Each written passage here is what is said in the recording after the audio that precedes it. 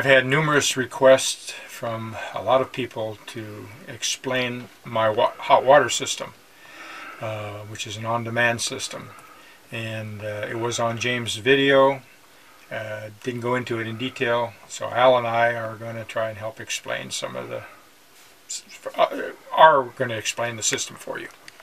Okay, I have basically three components to this system.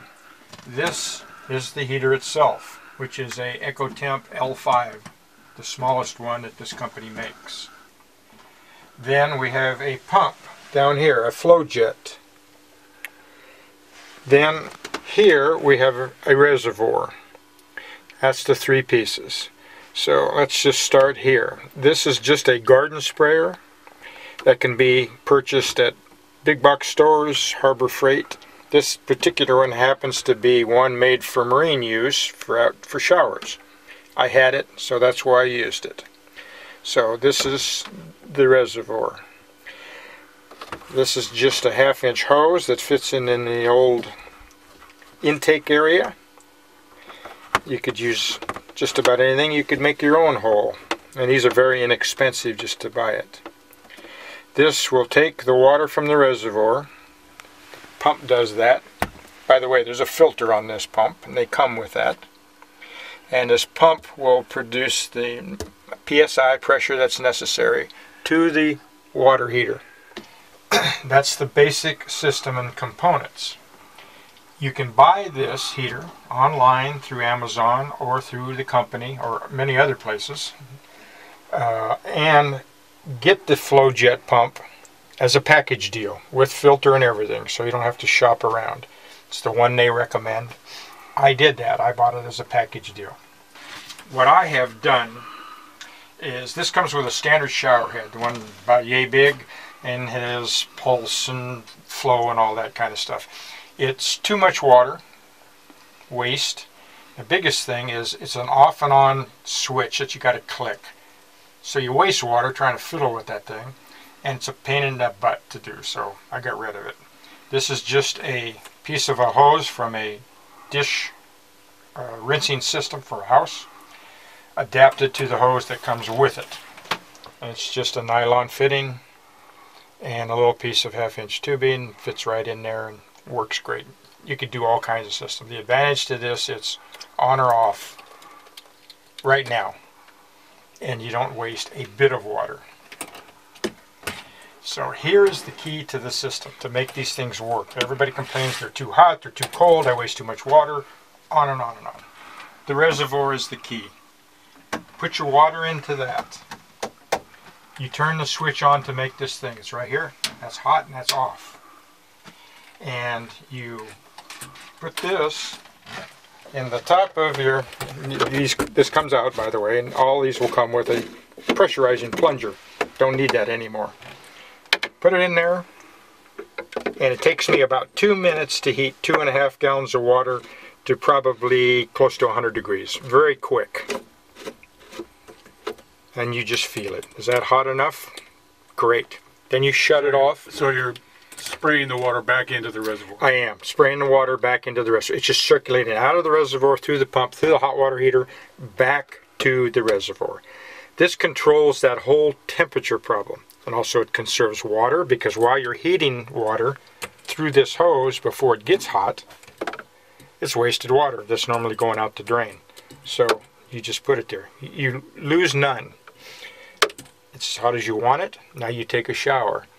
The unit itself, this is the flow, speed of the water going from the pump.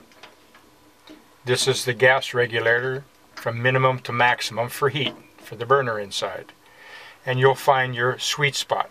I have found with this system here, and the length of lines and everything, I keep it on max heat all the time.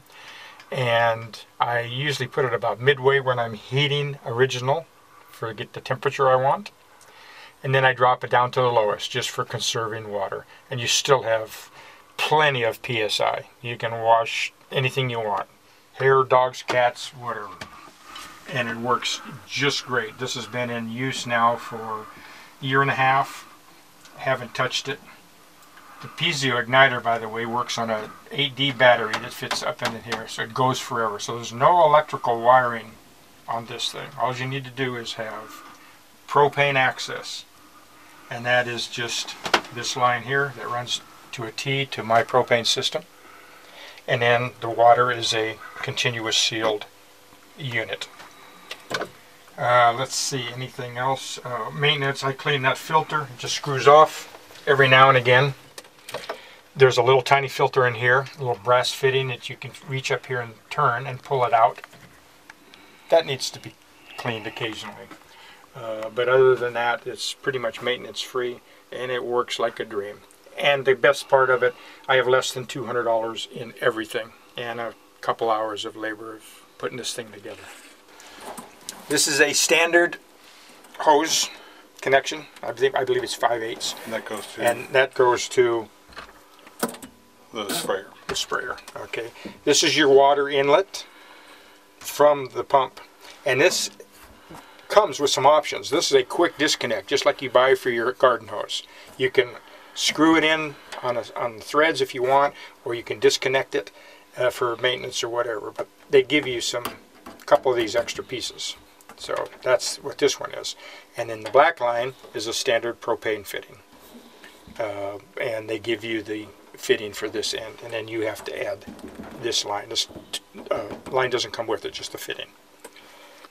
Oh, one other little thing, if you want to, I take this out and I sit it in the sun like its intended use when I first bought it. So I'll pre-warm this, just so I use less electricity to heat this thing, because this thing does take 7.5 amps, but it's only for 2 minutes. So it's really no draw on your system. And then put this back in, and I've got, you know, water maybe 60, 70 degrees already. But on super cold days, when it's always in there by itself, it takes just about 2 minutes to heat. And the heat just vents out the top. Yeah, that was the last thing. Now these are designed, and you know, they say cannot be used inside. I've used them in boats and other things like this, and it is true. You know, carbon monoxide is a problem.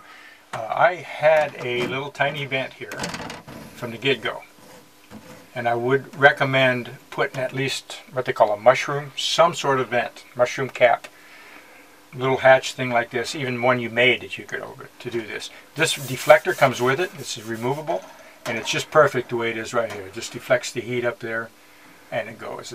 And you can't smell propane, you can't smell anything. And the advantage of the heat is, once I heat it, I shut this off immediately, and I close this back up on a cold day, and it's 100 degrees up here. And the shower stall is nice and warm. So on cold days, you appreciate that. But I would recommend venting it. It could probably be done without it, but it's a little more safety. And that, I think, pretty much covers it. One last thing.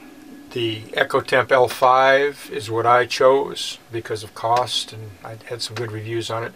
You can use any on-demand water system, a small one obviously for the size that you need to put it in, but it's your choice.